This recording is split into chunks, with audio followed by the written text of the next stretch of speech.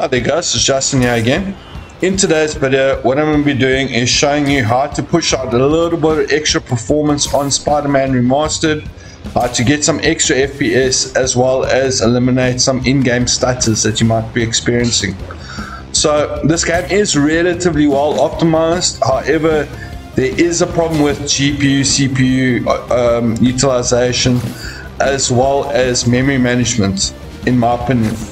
I don't think it is the best at memory management, and in so doing, what it's doing is it's causing CPU bottlenecks and GPU underutilization.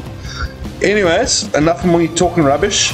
What you're going to need to do is go to your desktop, and then you're going to press, let me just minimize this, you're going to press Windows key and R, and then you're going to put in temp percentage, and we're not touching temp. The only reason I'm doing this is because I want to access these hidden folders quickly.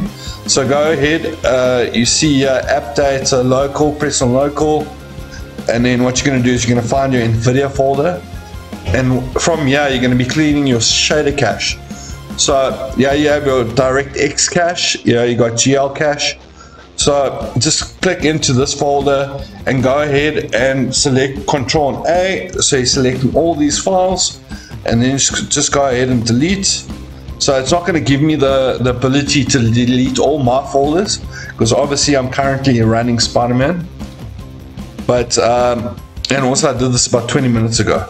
So anyways, delete all the folders in that folder, all the files in that folder. Go to GL cache. Just go ahead and delete this as well, and then close off and restart your game. So now from here it's going to be rebuilding the shaders from scratch, but once you're actually running the game itself, you're going to notice there's going to be less stutters and gameplay is going to be a lot smoother, and you're going to actually get some extra FPS. But anyways guys, I've done a lot of videos on Spider-Man Remastered.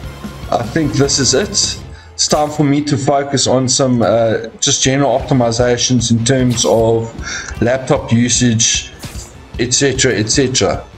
Anyways guys, that's today's video. If you did find this helpful, please let me know in the comment section. If you haven't subbed to the channel just yet, please go ahead and hit that subscribe button. But most importantly guys, it's people like you that make a difference. Cheers.